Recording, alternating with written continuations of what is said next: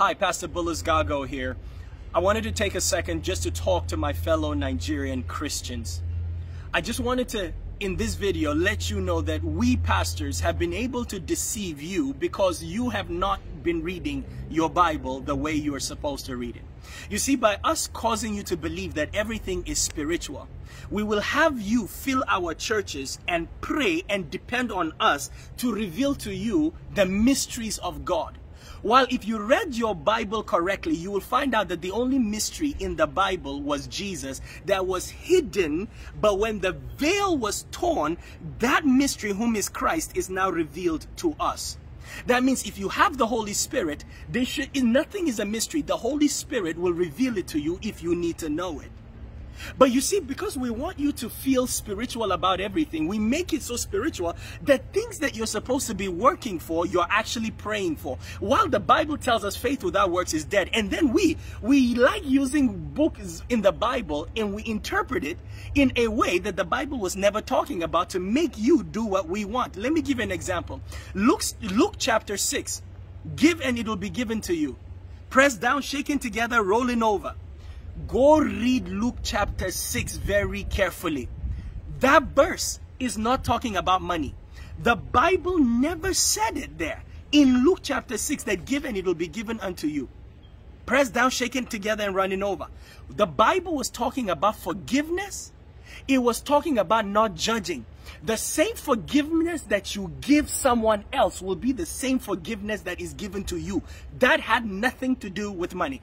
Do I believe in giving to the Lord? Absolutely. But I don't tell people to give because that is how they were going to become rich, because God was going to open something for them to become rich.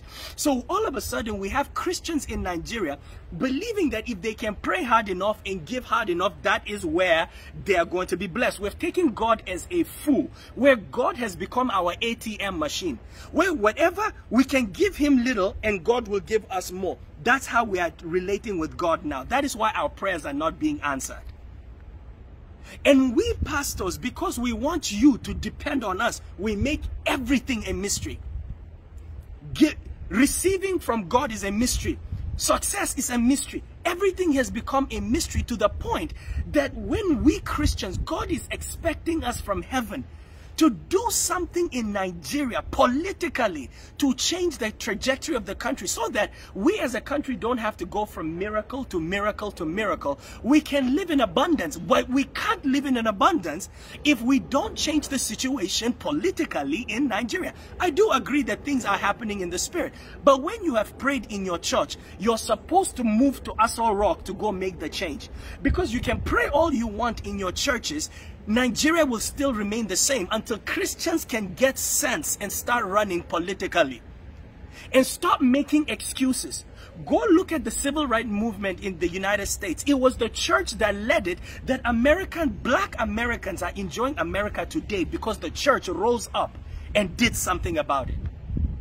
But that's not what we're doing. We Christians, we're even saying now we're living by wisdom. We don't want to die, because if you come out, go read your Bible. The only reason why Christianity is all over the world today is because people were willing to die for what was true. So because we have spiritualized everything, and because we think we're adding wisdom to it, we have looked like fools now, because we're the ones suffering the most in Nigeria. We're the ones that are hungry.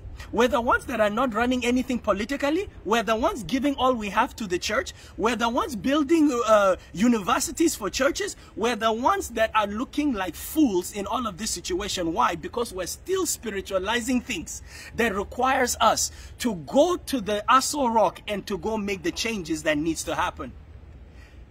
My fellow Christians, when you open your Bible, read the entire chapter and interpret it the way it is supposed to go. We need to stop praying for miracles and start living by covenant. When God blesses a nation and creates a covenant with a nation, look at the United States. I've not seen an American praying for miracle alert in their account. Miracle alerts. May God make money appear. Have you ever thought about this? If God is making money appear in your account, he's creating inflation, destroying the economy. Or he had to steal from someone else and put it in your account. So now God has joined our selfishness in miracle alerts. We need to wake up and realize, Christians, that when you're interpreting the Bible, it does not take away your responsibilities. We have responsibilities. We need to be politically active. We need to be economically active. We need to do what is right in society. If we don't become the example of change, nothing will change. It is either we wake up or we start to realize that our prayers maybe are not being answered because no one is moving. We're just talking, dividing mysteries to each other on how to make wealth. While the pastors that you're giving to, do you know how they became wealthy? Your offering. Maybe you too, if you are a pastor, maybe you too can become rich. There's no mystery to this. The mystery that baffles me is how we have not been able to rise to do anything. That's the true mystery. If you want change in Nigeria, after you have prayed, I didn't say prayer is not good. You must pray. But after you have prayed, let's get to action or nothing will change in Nigeria.